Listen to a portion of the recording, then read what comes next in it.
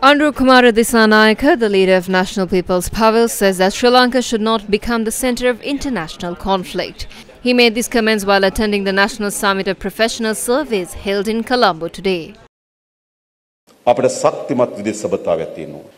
We have strong foreign relations. No country in this world can survive in isolation anymore.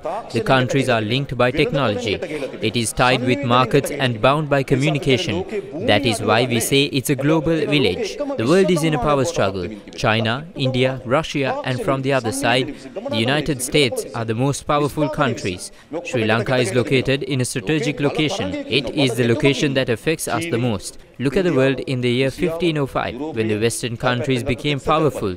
Those countries invaded us. Today, our country is spoken of in the European Union and the Human Rights Council. It is because our country is located in a strategic position. That is why our country has become the center of a power struggle.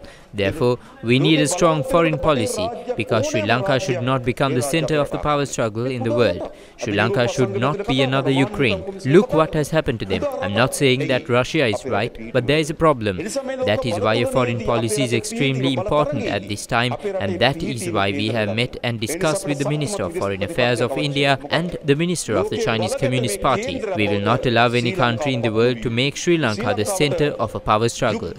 අපි ලෝකයේ කිසිදු රටක බල ගැටුමේ කේන්ද්‍රයක් බවට ශ්‍රී ලංකාව පත් කරන්න ඉඩ දෙන්නේ නැහැ.